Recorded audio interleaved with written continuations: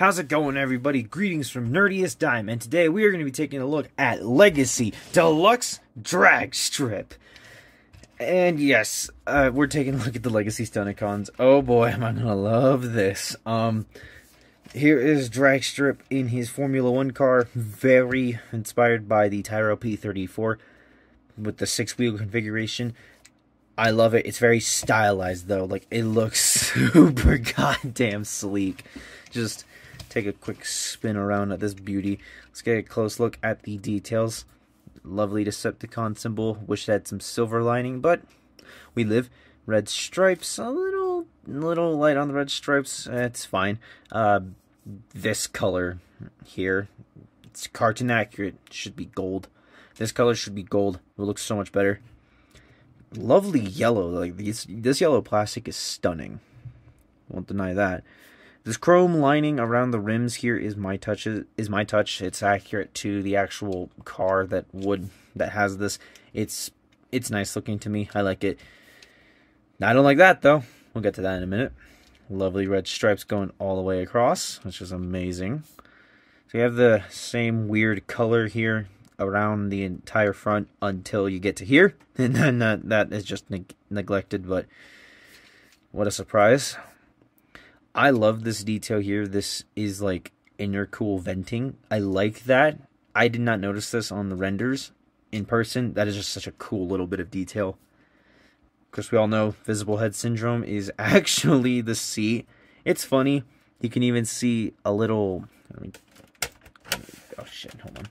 Let me turn on a light here for you guys. You can see a visible seat here. It is molded in there. They tried, but it's weird. You get the faux engine bay as a console here, which is kind of cool. Silver engine. Part of the engine is just unpainted, sadly. I'll take care of that myself when I customize this beauty. Love it, love it, love it.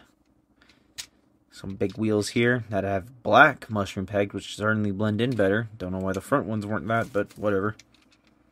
Got the red stripes and this color on the spoiler. It's weird that it doesn't continue on the edge, but that's fine. It doesn't continue on the bottom either, despite the molding would believe otherwise. And yeah, very clean. Like, this is one of the cleanest alt modes in all of Transformers. It's from the top and the bottom, like I said, spotless. You wouldn't even know if these were his shins if you did not know that. It's insane how clean this is. Not a single bit of robot chunk. Although, admittedly, I wonder why the this drive shaft is here. Like, this is a Formula 1 car. They don't need those. Drive shafts are for, like, not this car. But I digress. Let us get down to some size comparisons. Starting with Run Amok, we're going to do a couple of Decepticars. I like this. Scale-wise, he's too big.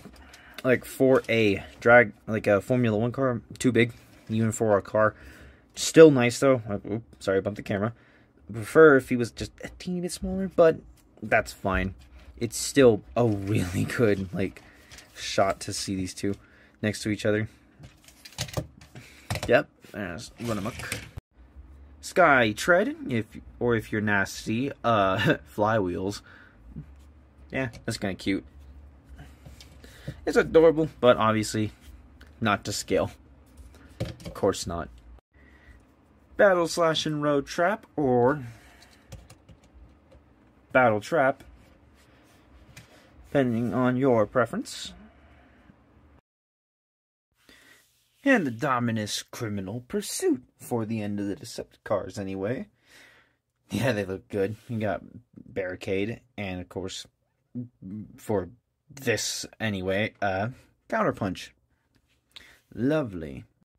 How about some Autobots to start with? Punch. Beautiful. Definitely a different time period of Transformers cars, especially for the main line, I will definitely say. Velocitron Override. Fellow Velocitronian, absolutely. Love this girl. They look great. I love this super alien alt mode. And for being a Voyager, make sure the camera's right. Almost just as long. Definitely a long one. I will absolutely say that, like, that's a long car. And Ironhide. Big old boxy van. Big boy van indeed. I like how small he looks next to Ironhide's van mode. That's pretty nice. The contrasting red and yellow. And of course, different factions. Of course, the twins. Being a small car himself, or I guess themselves. Yeah, definitely doesn't look that bad next to them, of course. Earthrise Optimus. This Prime is definitely looking a little bit worse for wear, as you got some gray spots and no smokestacks. He's going to be in the middle of a custom, but yes. And this doesn't look too bad. Prime's obviously way too small for a semi, but it looks good. Almost looks like Fast and the Furious could be done here. Who gets that reference? And Prime Optimus. Oh yeah. Your boy has a Prime Optimus. That's a truck. That is an Optimus Prime right there. I'll tell you that.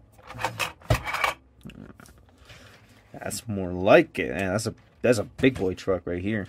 With a big boy racer. Very, very nice indeed. I love this look more.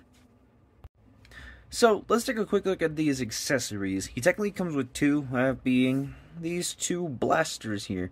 They are identical, however you can see that this has some metallic purple on the body of the scope and on the lining of the barrel. That's my touches because for mine, I kind of like the extra bits of purple rather than just leaving this all black. Here it is stock. Let me bring up the light. Here it is stock. It's mainly just a stark metallic purple, which looks quite nice in person. Comes with two of these, and they just sit on these ports right here at the back. I gotta say, I really like that. They do stick out a bit, but they do not stick out terribly. I love the way this looks. It does remind me of the G1 toy cannons. Speaking of, how about I show you guys Matrix Workshop's G1 toy cannons for the Legacy Stunticons, starting with drag strips. Oh my god, when I found out about these, I knew damn well I was going to buy these. You can see a delicious metallic purple here. It looks quite exquisite. Come on, focus. Focus, focus. Let's move drag strip back. It is very nice in person. Very, very toy accurate. Got the big old square barrels here. Just these massive cannons. So they have these two tabs at the back that go into these two little, like, actually hold on, it's easier if I show you like this. These two slots right here at the ankles. Just put those bad boys in there. And there you go. You got Dragstrip with his supersized toy cannons. Oh yeah, I think that is awesome. That's fucking cool. Alrighty, let's get out of transformation, shall we? Alright, so first thing we're going to do is get rid of the weapons. Let's take that out. Let's put that to the side. Take those out and bring those to the side. And because of how tight it is, you can already see it's starting to help us. So, undo this back bit here. Fold it open. Bring the feet down just one click. Swing these down, like so. You're out all the way. You got these two tabs right here that will go into those two slots right here. Slam those in. Bring the feet all the way out. Untab the legs from each other. And you get the legs all done. I know, quite simple. And then for the torso and up, let's readjust the camera here. Oh, sorry about that. Stand. Stand. There we go. I'll turn that around, up, untab it from these two tabs to go into these two slots right there. Swing it around. And then going to flip these wheels back like so. Then you take these side panels here, and then you untab it from this tab right here that goes into that slot right there. Untab it and remove arm, and then untab at the base and swing those down until they sit like so. Rotate these fins back, and then fold those all the way back. You have this little slot that'll rest on this tab right here. And up, flip out the head, bring this down as far as it'll go on this entire base. Bring this up like so, and you have the two same tabs that will go into these two slots of the mushroom pegs now. Quite clever. Your thud, a good old thud. Rotate at the waist like so. And there you have Legacy Drag Strip in robot mode. And yeah, he does look pretty damn good in robot mode. I like it. I hate it when everyone says it looks just like the G1 model, because I can tell you right now, that is not the G1 model. It looks almost nothing like it. The only thing it has are the wheel shoulders, the head, the engine chest, and that's it. And I guess the legs, but I guess that's not the G1 model. It does look good though. His proportions are a little bit too funky for my taste, but I do like the different stylizations, such as the arms and the fins on his shoulders. I really like that look. Let's get a close look at that head sculpt there. Come on, focus on the head. Focus on that head. Let's turn it over. It is a quite lovely head sculpt. This has also been customized by yours truly. The visor is now a metallic red and a metallic blue, which it was once silver. The stock head looked like this. Let me show you here. This is the stock head. You can see here. Quite nice. I do love the silver. It's nice that we finally have silver faces, but I much prefer the blue face of Dragstrip. It's got more variety. The orange paint, the purple paint is just very nicely touched up.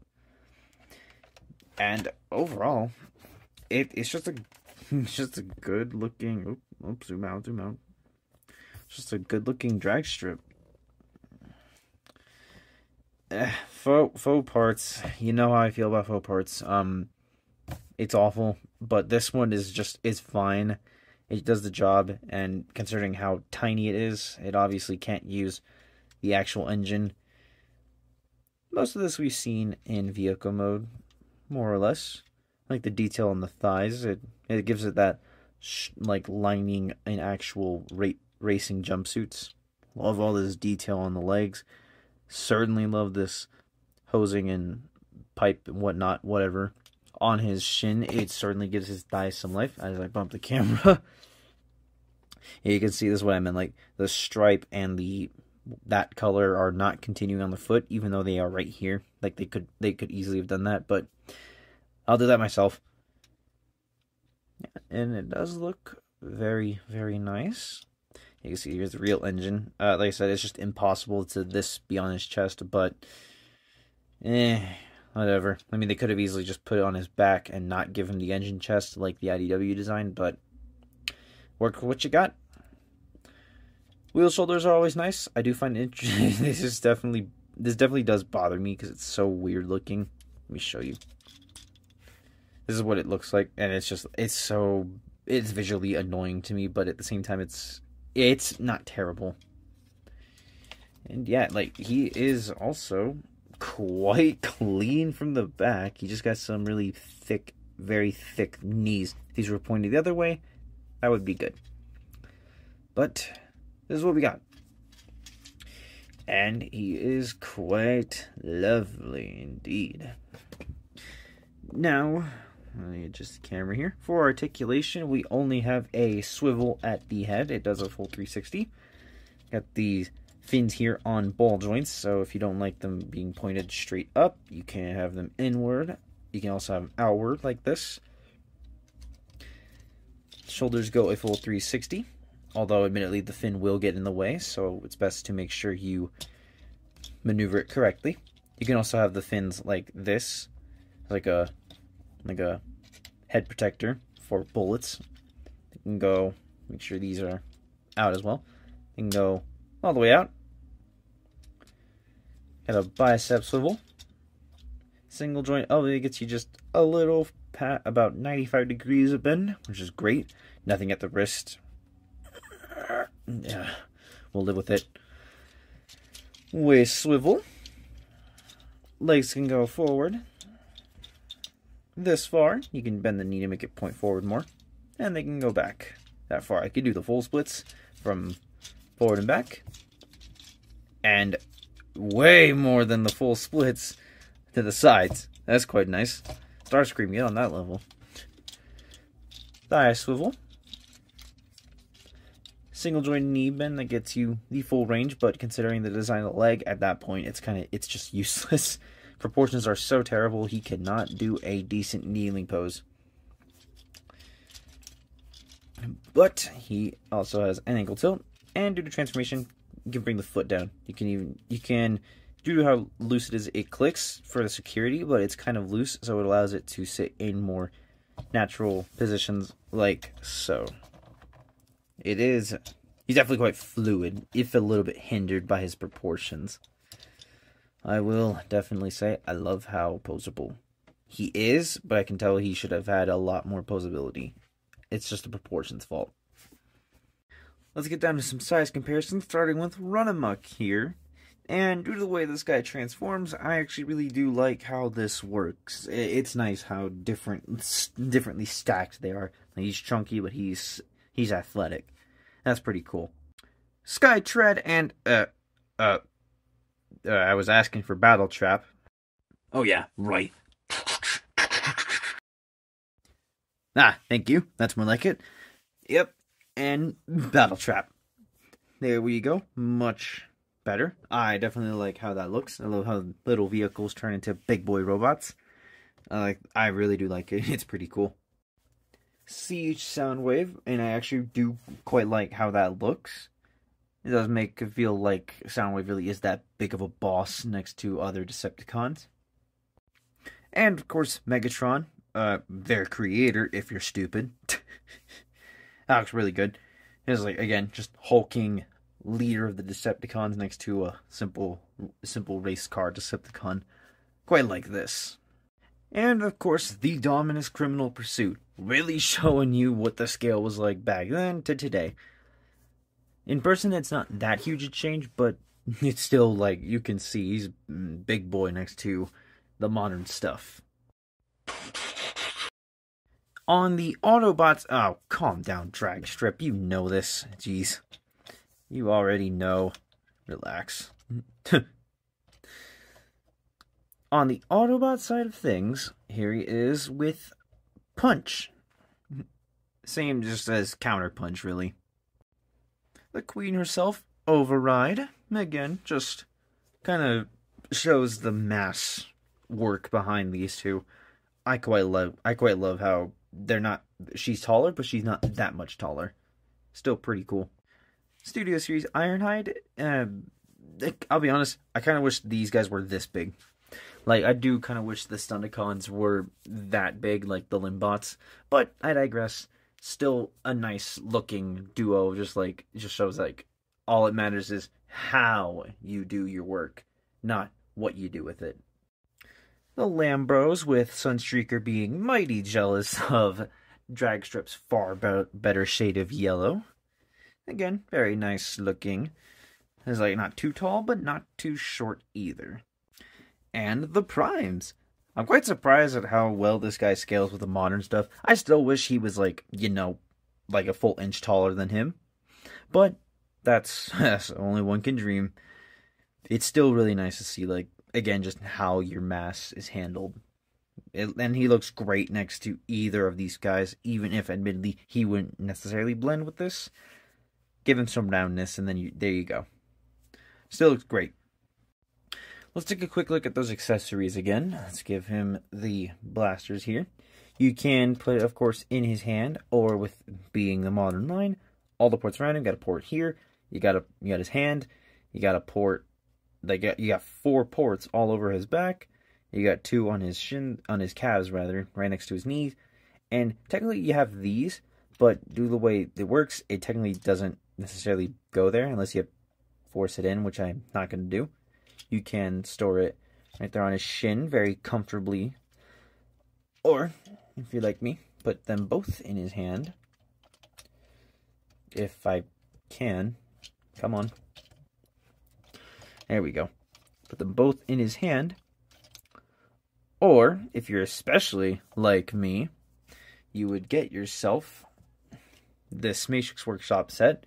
And what you can do is, you can take these off of this